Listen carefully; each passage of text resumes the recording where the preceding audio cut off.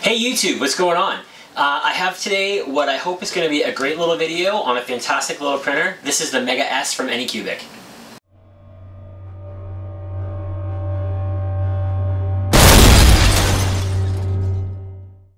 Alright, so I've already taken it out of the box, as you can see, and I've laid out all the parts here. This, like I said, this is the Mega-S from Anycubic. I already own one of these printers, and I actually really love it. I'm much more of a big printer guy, if you could see around, as you would know. But for a little machine, this is a fantastic printer. So I actually sold my Ender 3 when I got my first one of these. So it's very similar. It's a 210 by 210 by 205 build. It's a super solid metal frame, and the new one of the upgrades. There's only two upgrades between the i3 Mega and the Mega-S, and I will show you one of them right now. Is the new filament holder. They used to include a separate acrylic one that was just a spool holder that sat off to the side. Now they have this one that's actually, they call it a floating filament rack, or a suspended filament rack. It just mounts right on the side. And then the only other difference is they have a new Titan style extruder, which is nice. So what else is in the box, you might say? All kinds of things. So we've got the base, all the guts are inside, all the electronics, everything's built in. Nice little touchscreen. It does come with Ultra Base, and let's take this little Ultra Base label-y thing off right now. I'm very much a mirror guy, and I have really come to love the Ultra Base, especially on my Predator. So pop that in the recycling. Alright, so we've got this. Now, power cord, after sales and service card. I've said it before, I will say it again. I am really amazed at the amount of spare parts that Anycubic provides. So you have a spare hot end, 5 extra nozzles, a spare limit switch, bonus. Then you've got the whole bag of tools, USB cable with rubber gloves because they don't want you to get your hands dirty. Nozzle cleaners. This fantastic, I love these. They're print removal tools. SD card with a USB SD card reader. The filament rack. Some extra filament, little samples, and a whole kilo of white PLA. Their inspection card, their little, hey, join our club and get 15% off coupon, and the usual Mega-S full color manual. These are really nice. There's a lot of nice touches that a lot of other companies don't do. I would say most other companies don't do. Anyway, let me move some stuff around and we will start building it. Okay, so I just have the base and the X gantry. So this is probably the hardest printer build you're ever going to do. Ready? Take the supplied screws.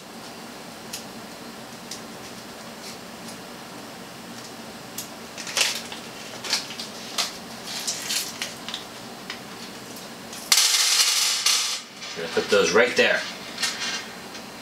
And then I'm going to guess it's an M4 or 4mm. It is. Okay. Lift up the X. Put it right here like this. Lift up the back because the wires have to go under.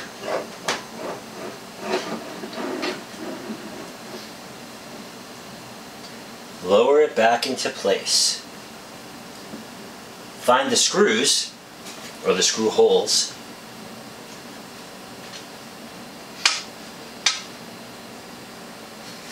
There's 8 screws.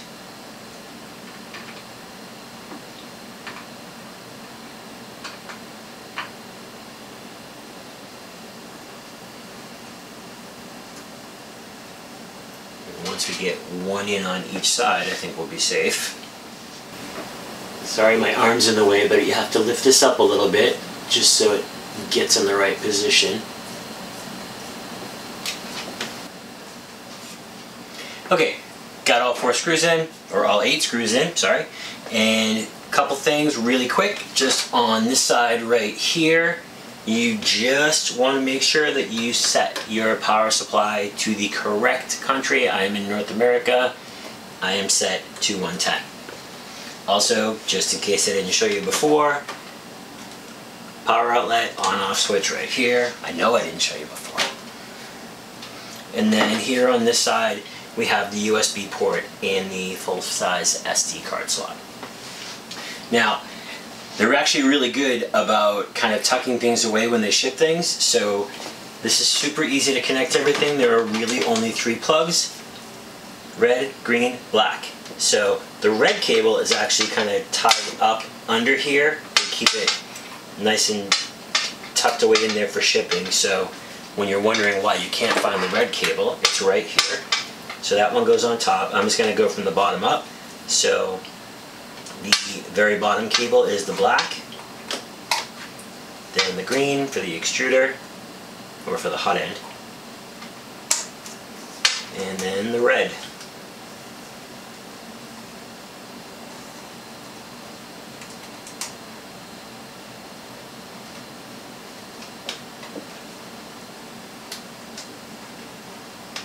There we go, snapped in, all good. And then this is just the cable for the filament out sensor, and that goes right here. Ta-da! Okay, the printer is pretty much built. All we need to do now is just add the filament spool holder, which is this guy right here. So, take our other little bag. Alright, so I have my 2 screws, and I'm just going to grab a 2.5mm. Now this guy goes like this. Let me move.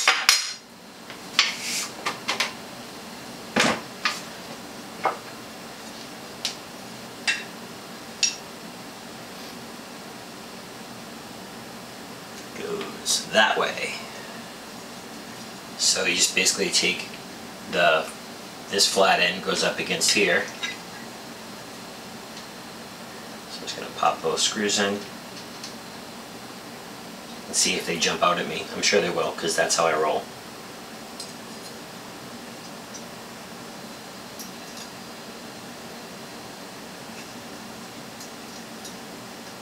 Nope, there's no screw jumping today. Yeah, one thing I don't really like about these spool holders, I love the design and the way they work, but I don't love that they're only slightly rounded and they're mostly flat. So I've seen some things on Thingiverse where people just kind of snap something over them. I may or may not do that. I haven't had a problem yet, so you can't really complain. So, and then installing this is super easy. Let me see if I can get the right angle here.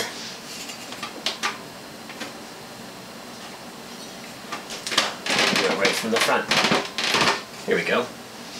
So, is that 2.5? Yep. You just basically loosen these 2 side screws up a little bit, the ones on the outside.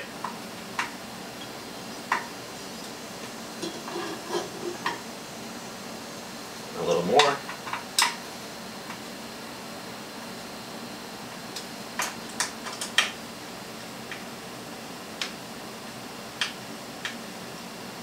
One. Just loosen them up enough just to be able to slide that in.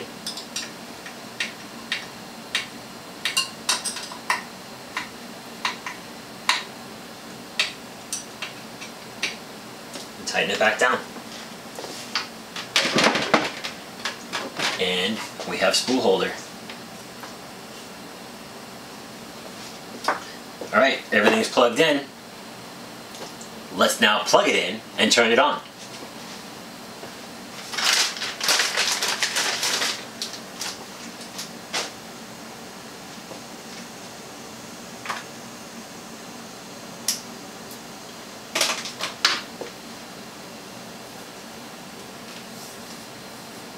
I have my trusty extension cord down here.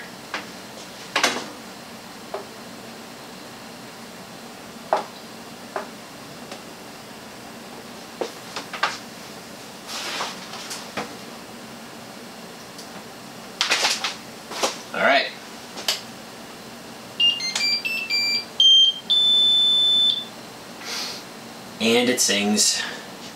Alright, so I moved some stuff, so now we can actually shoot the printer.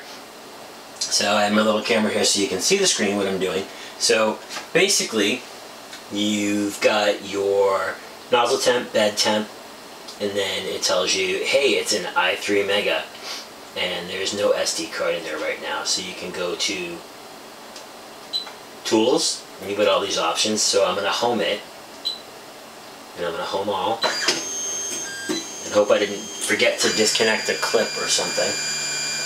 Nope, we look good.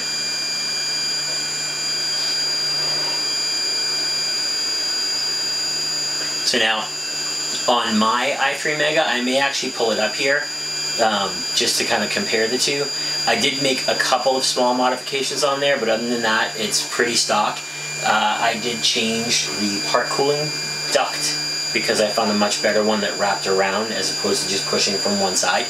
And I added, you know, the standard things. I added a little support here that someone had designed on Thingiverse just to kind of keep this one connector, because the way this works, on the inside there's all the other little connectors. There's a breakout PCB board in there, and that's where both fans plug in, the part cooling fan and the heatsink fan, and also the heater and the thermistor all plug in and run up through this one green wire. So there's that. So now we're homed, and I also printed out just some bigger leveling knobs because it's easier, because I'm old and I can't see so good, you know? What else did I do? I added a camera mount. That doesn't do anything except let me use a camera easier. And that's really it. Those are the only changes I made. So I do also add, if anybody's curious, it's funny, in one of the other Facebook groups, there was somebody had just posted that they molded their own silicone sock for the printer. And I was like, well, hey, I just got some large BP6 ones from Amazon and they work. All you have to do is snip a little cut in the top of it, and so they wrap around the heater and thermistor. So I'll probably do that while I'm shooting instead of later. Anyway, so now that it's home, I'm going to heat it up. So I'm going to go back, and then I'm just going to go to preheat, and I'm going to preheat PLA. And that's it. I'm going to let it get hot, and then we can level the bed. Okay, so I'm back, and it's had a few minutes to heat up. The bed is at 50, the nozzle's at 190. Those are their presets for preheat PLA. So now we can, let's see, are we loose here? We are loose here, so we can go ahead and level the bed. So where's my paper? Here it is. So this is a manual level machine, so all you do is, let me go back and just make sure that I am homed. Home Z.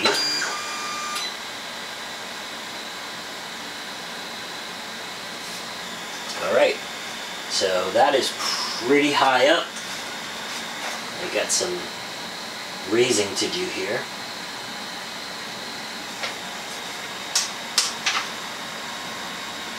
I'm going to raise both at the same time,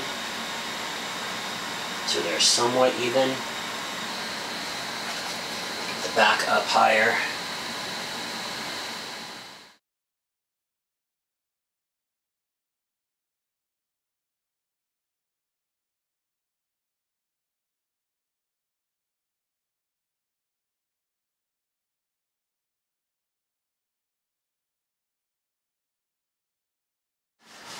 Alright, and I think we're good. Great. So let me move some things around and we'll show you how to load the filament. Okay, I am going to use some of my Econofil Neat from filaments.ca. This is some of the stuff that's still left from what they sent me for the Predator video. So I'm going to pop that in. So what you're going to do is you're going to go with the filament coil under. It goes right on, and then it goes right through the filament sensor. Sometimes it's a little tricky. There we go. And then it's going to go right up.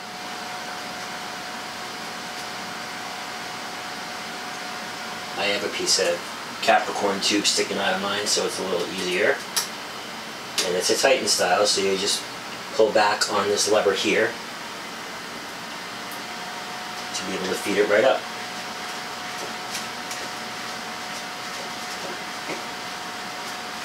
I'm just going to push it up till it just barely stops. All right.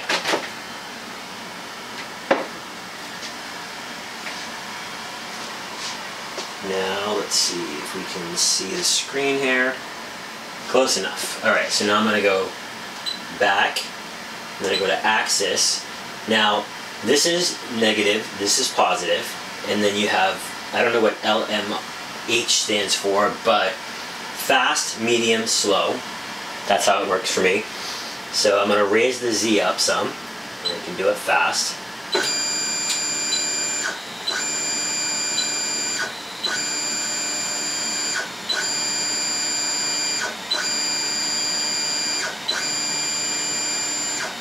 Alright, close enough. Now I'm going to go to filament, and then just hit the filament in button. And now it's going to start feeding.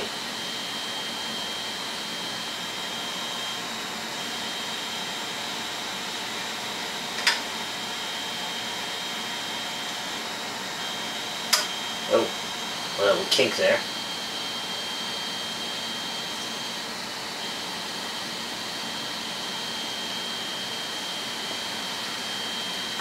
And in just a second, you will see some filament. Oh, hey, look, there. They apparently tested it with white.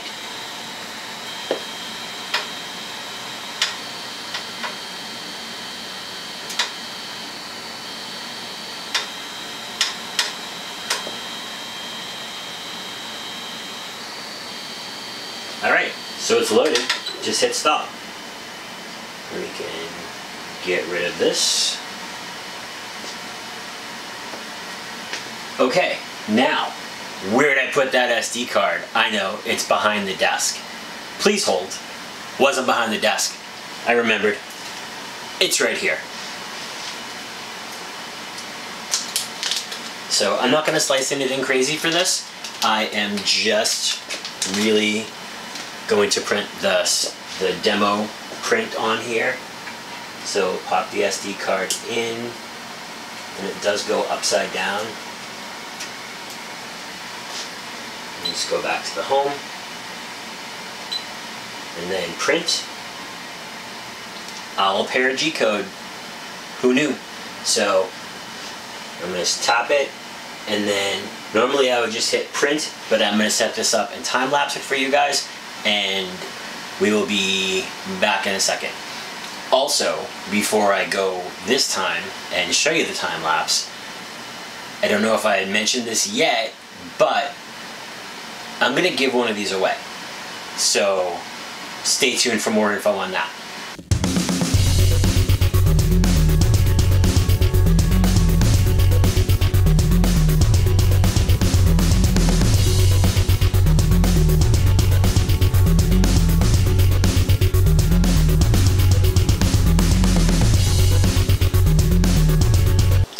And there it is.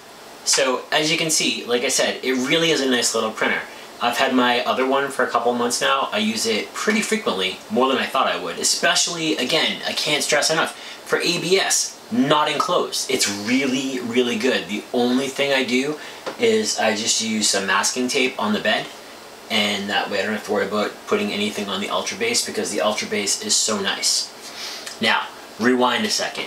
One thing I did do is, this filament does require something, you know, a little higher temperatures. This actually I run about 220, so it did require a little change. So I did have to reslice the owl file. So just saying. So I did reslice the owl file and print it a second time just to show you. So anyway, but you can see they came out great. It's a nice printer. Again, quick 210 by 210 by 205. And the difference between the Mega-S and the original i3 Mega is just this spool holder that's mounted and the Titan style extruder. That's it. Only differences. Everything else is identical. So there's that. Now, I may have mentioned something about giving one of these guys away.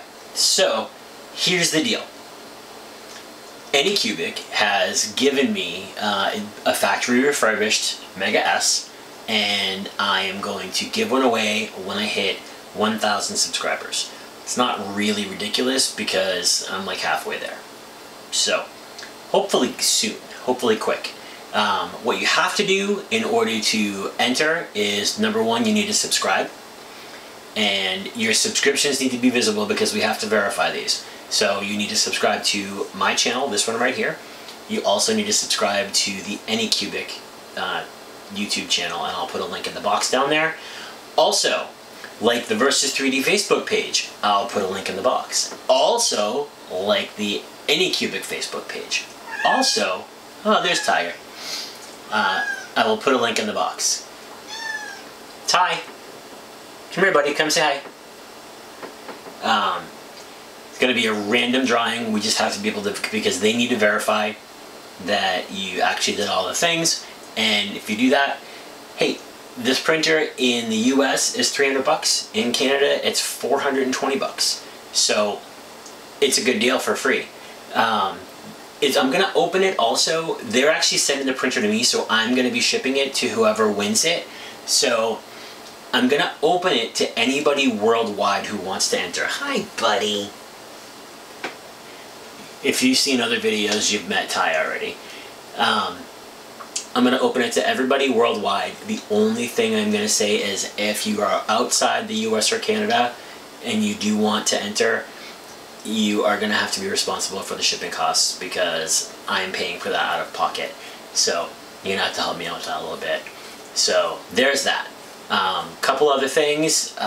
Next week, or this coming week, I am actually going up to Digit Makers, and I'm going to get to shoot a video on the Einscan Pro 2. It's pretty crazy. When you look at all the bells and whistles, it's about Canadian dollars again. It's about a $13,000 scanner. So I'm really excited about that.